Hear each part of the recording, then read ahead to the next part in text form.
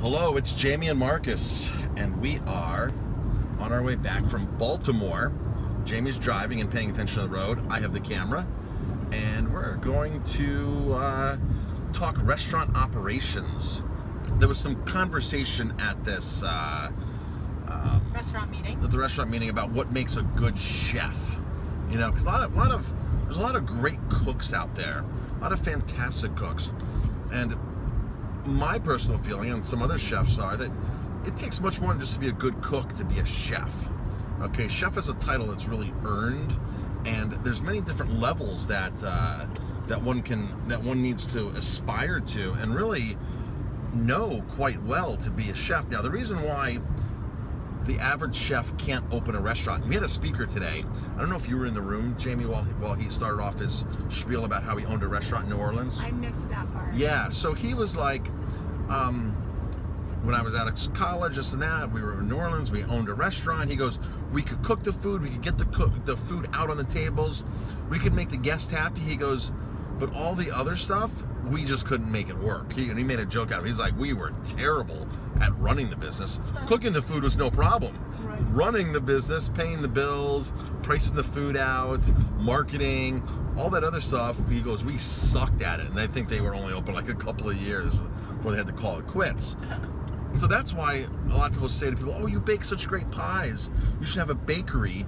Or the chef is like, man, you cook great food, you should have your own restaurant.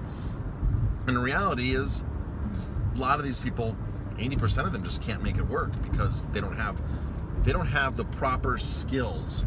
You want to put your visor on the other side over there? Let's see, there's a little glare over there.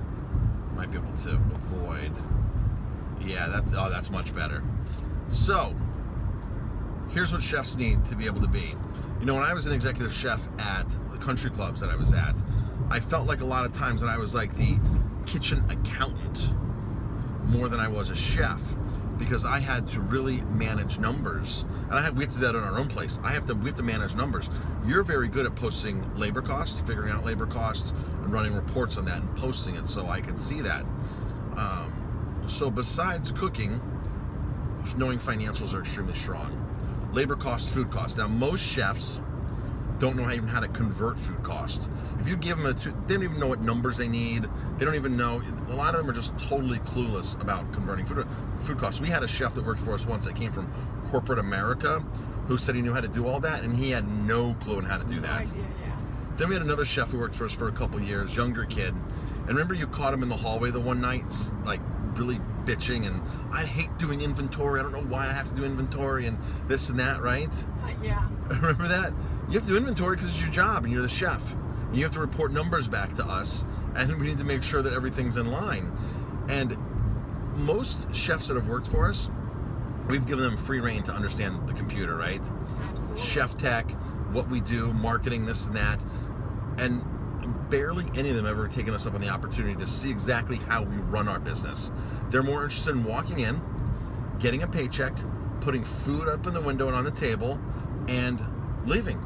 That's it. That's it. They don't want to put in any No more effort. Zip, zero, zilch effort.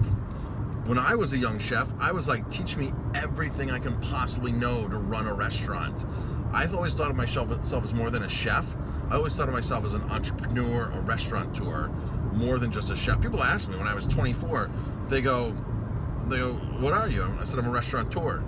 I'm not a chef, I'm a restaurateur. And I didn't even own a restaurant at 24, right? But I knew that's what I wanted to do. I knew, that I had a knack for business as well as a love for cooking. I think chefs need to know nutrition.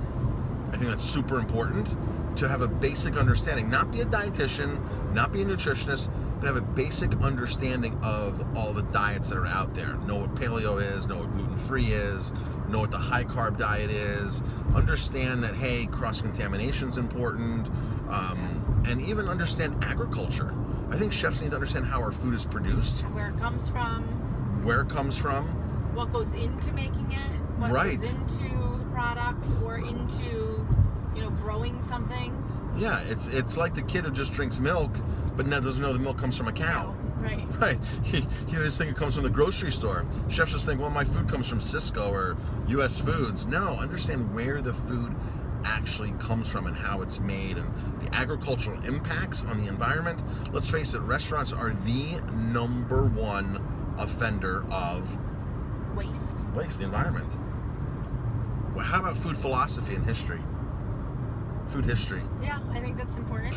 It's so important. I think it's important in certain businesses, right? In certain restaurants, I guess. Certain restaurants require that much more, and certain restaurants may never require food history. But you know what? That's, I think, a well-rounded aspect of a chef. And for a chef to be a leader, and for a chef to train staff, food history is a must. If you want to train staff, you want to inspire people under you, you've got to know food history, because you're there to teach people. You just can't say, hey, do this, do that.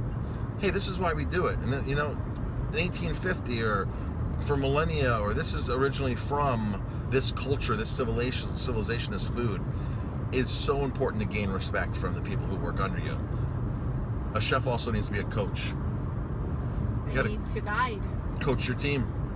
They got to coach their team, and a lot of times it's going to feel like babysitting.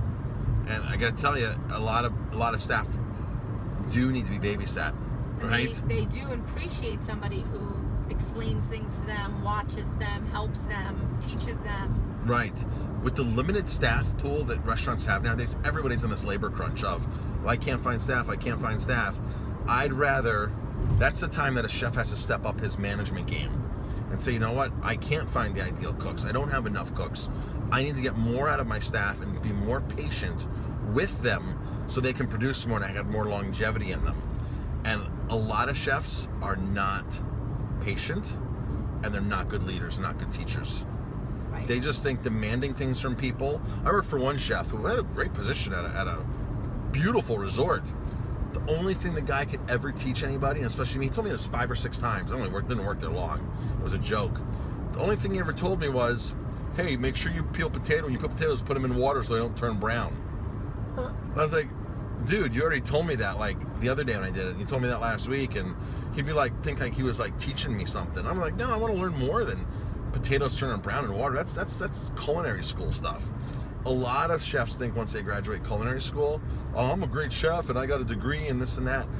And that's the problem with hiring people from like the Culinary Institute of America, Johnson & Wales, because these people just spent 50 grand, 75 grand on their education.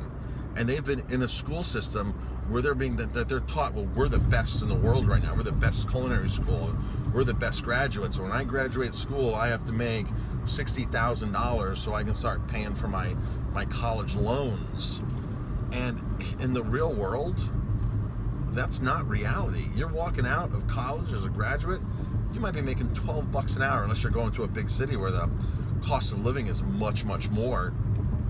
And or you're working in a union house somewhere, but you know that's all offset by your living expenses and where you're going. Yeah, you can go to Vegas and make a lot more money, or you can go to Atlantic City in a union house, or New York City. But you know, if you go to the countryside somewhere, you go to rural places, the reality is that it's just not that good of money, and you got to be patient and put the time in and learn about food and about operations and just about how to be a diligent employee.